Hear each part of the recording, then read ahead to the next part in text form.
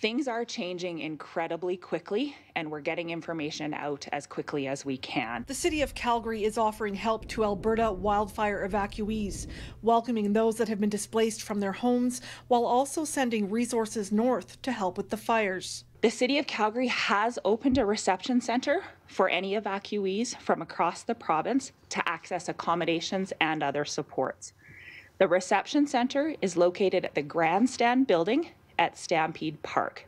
The reception centre has an emotional wellness response team and supports for those travelling with pets and the ability to get evacuees into a hotel. The city is asking evacuees to register with the province at emergencyregistration.alberta.ca.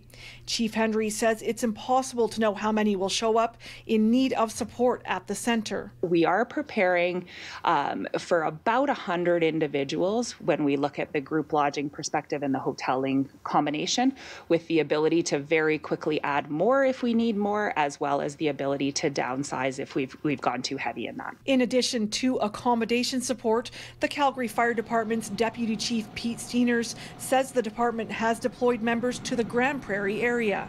In total, with 2 shifts of firefighters that are going to be rotating in 12-hour shifts on and off, we have a total of 26 firefighters plus a mechanic, so 27 personnel in total that are deployed at this time.